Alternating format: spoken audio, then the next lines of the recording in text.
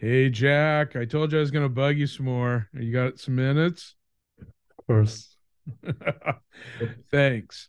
Um, so I was wondering, because I figured you're the master at this, what are some useful features between Iceberg and S3 that you think get overlooked from your perspective there at Amazon? That's an interesting question, especially you say overlooked. That's very true. A very interesting statement because Iceberg has been advocating what we call the file I/O interface, and the S3 file I/O is one of the highlight for Iceberg that people really like to use. It has lots of the unique features and really works well with the cloud storage like at S3. But over the past a year or 2 years, as we are working with different customers at different levels, typically we interact with many enterprise level users. They really use S3 with lots of different features, and it is a very interesting journey for us to integrate all sorts of S3 features with Iceberg as a relatively new table format. Uh, for example, one of the things we see is that people configure a ton of stuffs in the S3 bucket policy. And that has been working well with Hive tables because you just define a bucket policy against a prefix and everything works. But for Iceberg, for example, you have, I believe, 3 or 4 different table locations you can put your data in. Also, people do, for example, migrations from Hive tables to Iceberg tables, which means their Hive table might be in one location, while the Iceberg table is in the other location. So you need to handle more locations for Iceberg tables. So what we did, I believe, in open source is we kind of decided to consolidate all the location parameters. There has been different PRs put up to make sure that people are aware of all those locations and also configure those locations in their bucket policies.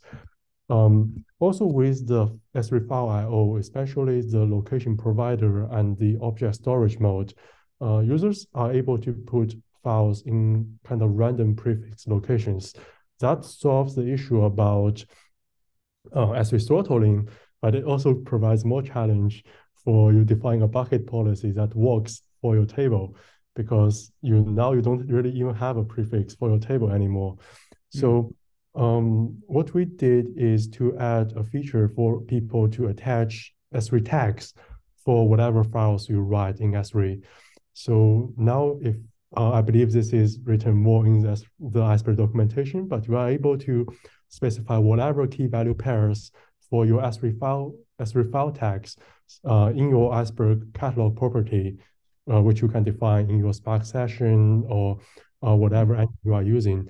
So whatever file you are written to your Iceberg table is going to have those tags attached.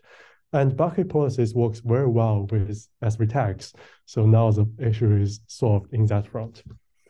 Hmm. Um, Another thing we see people usually use with S3 is the lifecycle policy. So they are able to define how long the file should be in S3 before they are moved to like cheaper storage, such as S3 Glacier, to save their cost. Um, Traditionally, it is also done just with a prefix plus some timeouts for a file. So for example, I define my file will expire to Glacier storage layer in 3 months, then everything will do the transition automatically. But for Iceberg, because the table is versioned and Hmm. also you have natural expiration that is supposed to be the expiration process, it becomes more difficult for people to control this kind of behavior and works it well with lifecycle policy.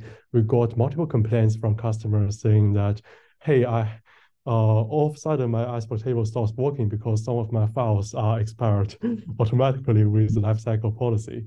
So um, the solution we can, first of all, is still tag because lifecycle policy also works well with tag. So if you tag all the files in your table and you define a holistic lifecycle policy against that, then everything will still work regardless of where your file is in different locations. And Hmm. Secondly, what we did is to make the um, what we call the expert snapshot process uh, more coherent with people who define lifecycle policies, so that you can say that in the lifecycle policy, I don't expire my any file in my Iceberg table, but when you run snapshot expiration, instead of deleting the file, instead I'm actually putting that with a different tag, for example, what we call delete tag feature in Iceberg.